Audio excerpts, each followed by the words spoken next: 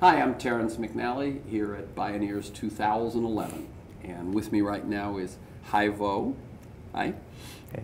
Hai was a community outreach and research fellow with the California Food and Justice Coalition, and you can learn more about that organization at cafoodjustice.org. He currently coordinates a fellowship program with Live Real, a national initiative uniting youth and communities for food system that respects people and planet. He's a 2009 recipient of the Earth Island Institute's Brower Youth Award for his efforts with the Real Food Challenge. Whenever anyone wins a youth award, it means they made some sort of change or took something on, you know, before most of us. What was your path to the work you did for that award? Sure. Your personal path. Sure. So I grew up in Southern California, in Orange County. After I was born in Iowa, my parents. See, I took you for an Iowan. The Midwestern. Yeah. My parents and my brother, they immigrated from Vietnam at the end of '86, and I was born in Iowa, and soon moved to Southern California in Orange County. And I grew up in Orange County, and I also grew up with the industrial food system. I come from an immigrant background, and so food access and affordability were challenging things. In the neighborhoods in which you grew up? Yeah. And so my parents always knew how to prepare foods, and they knew that what they could afford wasn't the best food, but they knew what to do with them. So my mom would always wash the vegetables because she knew. Right. So the pesticides. Yeah, took care of that. And so I grew up with Vietnamese food, but I also grew up loving processed school lunches. I loved going to my friends' houses and eating cheap food. So are you saying that even that in your own house, it wasn't as much an industrial diet as wherever else you could grab it?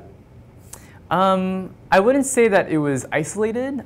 My parents, they did buy from the industrial food system, but my parents were more conscious about how they were preparing the foods. Mm-hmm. And it crept up on me. Yeah. So when I was 18, I was 250 pounds. Which is, I mean, I'd read it before we did this, but it's sort of hard to imagine looking at you now, 250 pounds. Yeah, and I had... and that crept up on you too, right? Oh yeah, I've always been a husky child. Like husky growing up. I was always different from my family. I was much taller, but much huskier. And yeah, when I was 18, I was 250 pounds with type 2 diabetes, hypertension, emotionally distraught, just unstable. And I visited our family doctor, and after the blood work was done, the doctor told me that if I continued to live and eat the way that I did, I would live to be 30. Wow. And at 18... Was that enough? Yeah. Yeah. Was that the thing that the light bulb went on? Oh, yeah. I mean, I didn't... You thought, hey, I'm a little heavy. Yeah, and there was nothing that I could do. I don't know. I needed to do something. I knew I needed to do something, and so that was the moment for me, the climax for me. Well, so you're 18. You're not living a crazy life, but you've suddenly found you have a crazy result, and you decide you're going to change. What did you do next? How did you meander that? Yeah. Yeah, I mean, it's still a personal journey for me, food and health for me. And it was realizing what I was putting into my body and how my body was behaving. So realizing that if I took out soda, I'd be less nervous or anxious. I could concentrate in school. Now, what I'm going to ask you, because this is so personal, did you get great advice from anyone, or did you just kind of go, I wonder about soda? I mean, was it like your own, did you just kind of have sort of intuitions that you acted on? Yeah, I haven't been able to describe it yet. Well, let's do it. But I've always had this very personal intuition about my body and how it interacts with the environment. So it wasn't that you went and got a book that told you what to do. You said no. You had a sense that soda might be a culprit. Right. And so you made a change and you found a difference. Yeah, I made a change. It was soda first, and then I realized my activity level, so I started running and I started exercising and I started moving my body, and I started had to mentally challenging myself through school and introducing myself to new networks and new campaigns and new ideas. Now, no, what you just said is interesting to me. In other words, the stimulus was you were overweight and had a dangerous prognosis, right? But it turns out what you're saying is you changed your mental approach to your life as well. Oh, yeah. Oh, yeah. So I had to. So it wasn't just that you were eating poorly or exercising not enough. You also discovered that you weren't engaged enough in your life? Oh, yeah. I mean, I was, like I said, I was emotionally, I felt emotionally disabled. Wow. And my relationships changed 180 once I started becoming more awake to what I was eating, what I was putting into my body, and started noticing that my relationships started to change. Wow. That my inner culture and my dynamics with other people were becoming more positive. I was doing much better in school. Interesting. And so it was not only a physical transformation, but it was a very mental transformation. Wow. And I started noticing how that personal instinct of mine was not just with food, but it was also what was in the air, what I was drinking, how I was interacting in certain spaces, that I was feeling better outside than inside. Interesting. And so it brought me into kind of the environmental movements, brought me into health movements, brought me into food movements. How long was the process? You said you lost 100 pounds. Is that, you're at like 150 now? Yeah, 120. Or 100, you lost 110, yeah. You lost 110 yeah. in over what period of time? It was in 3 years. Okay, so it wasn't like, that doesn't sound like something that, where those people do these crash things that make them worse off. Right. I knew for me personal sustainability was something really important. And so I took it one day at a time, one run at a time. And once I started going to college was when I was being introduced to people who were looking into personal transformation, also looking into the politics around change, social change, and also being introduced to people who, especially young people, who were excited for change. And so I started connecting with this group called the Real Food Challenge, and they wanted to increase real food on college campuses. And is this a national movement? Yeah, it's a national movement. Right now, over 400 colleges in the US, they purchase 2% real food on average. Yeah, 2%. What's the goal? So the goal is 20% by 2020. And define for people real food. Sure, so real food is food that is ecologically sound. It's based in the community of the institution. It is humane, and it's fair to people who eat it, fair to farmers, fair to people who produce the food. Interesting. Do you know Orrin Hesterman's book, Fair Food? Oh, yeah. He's awesome. Yeah. I like him a lot. Yeah, I interviewed him recently, and oh, cool. and it was his definition. That's why I asked, because your definition was so similar. That people don't often make all those connections. That it's local, it's ethical, it's fair. And it's like you go, oh, if we were going to design a food system, if we were awake and aware, and it wasn't all about money, it's what we'd design. It's what it would be. Now you won the award not for losing weight, but for what you did at your campus and so on. So what were you able to pull off at UC Irvine? Right. So part of that personal transformation was also this societal transformation. Sure.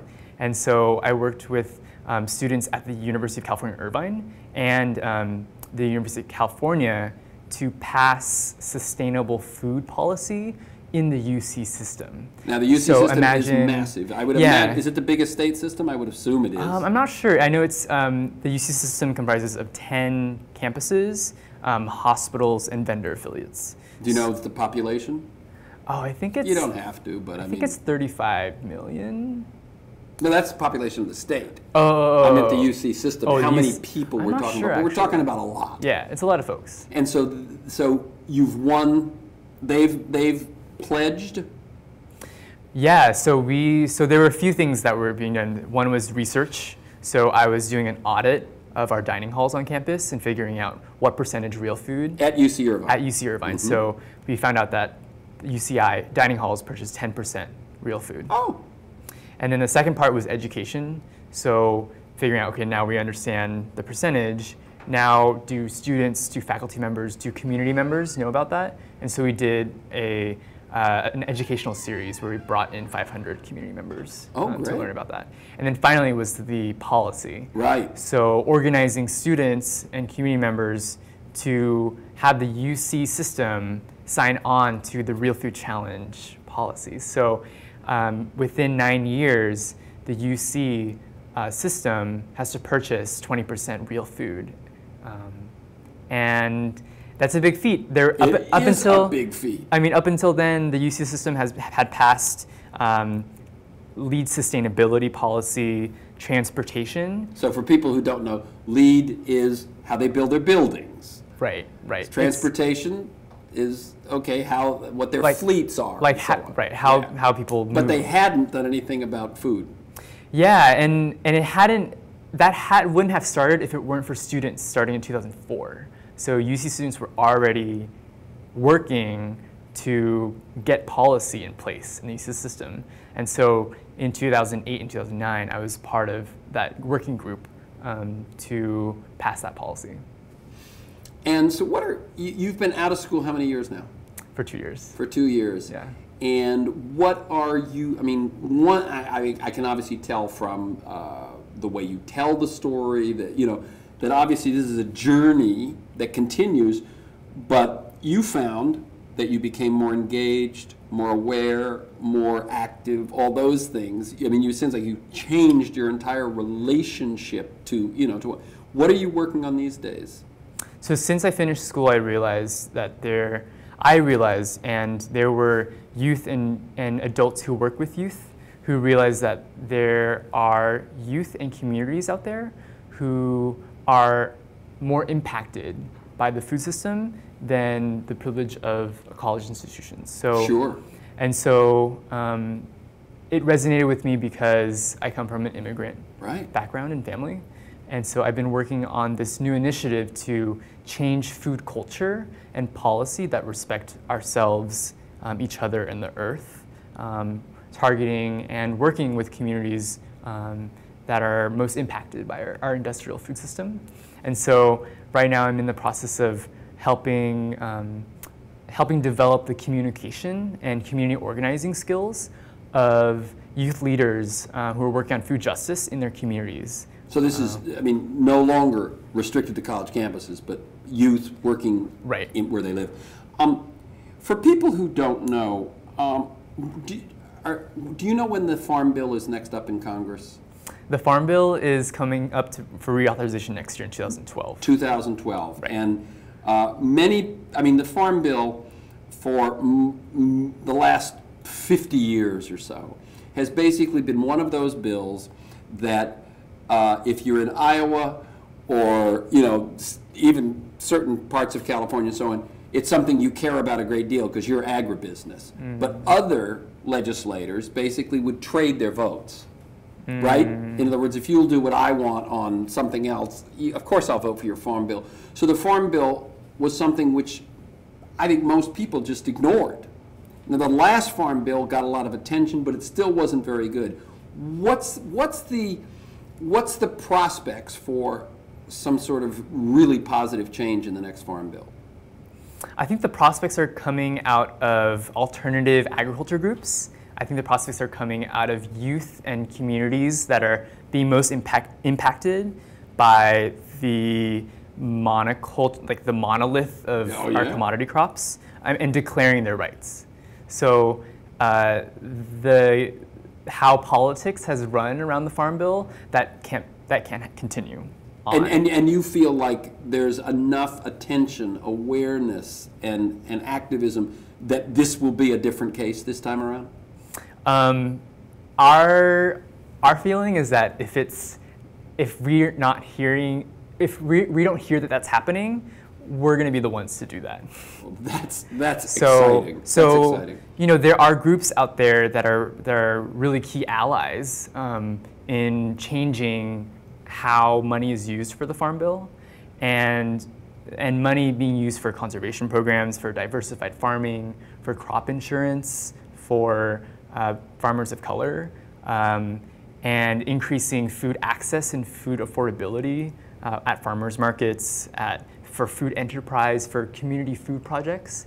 And I think what's really cool is that young people are starting to declare their rights as this generation who will inherit these policies that are in place. And so why call it a farm bill when it could be a food bill, and it should be a food bill. Right.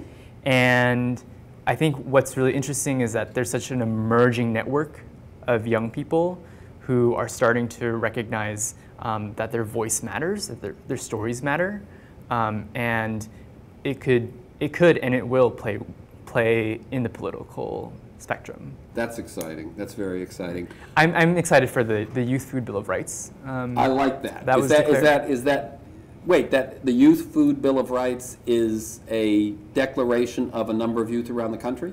Yeah, 180 youth met in Philadelphia at the Rooted in Community Conference. And they signed and declared a Youth Food Bill of Rights that had principles like more farmers markets than corner liquor stores. And declared these rights for the food and the life that we want to see in the Farm Bill. And nothing like that has ever happened before. No, definitely not. So wanting to work with the youth who are part of, who are in states where there are representatives that are part of the U.S. Senate and House Ag Committees, to start building those relationships and change those paradigms in the Farm Bill. Great. Yeah. Well, thank you.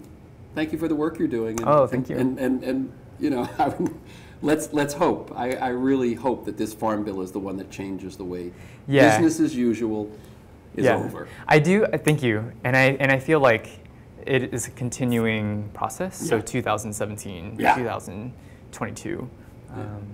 Thank you so much. Thank you so much. Cool.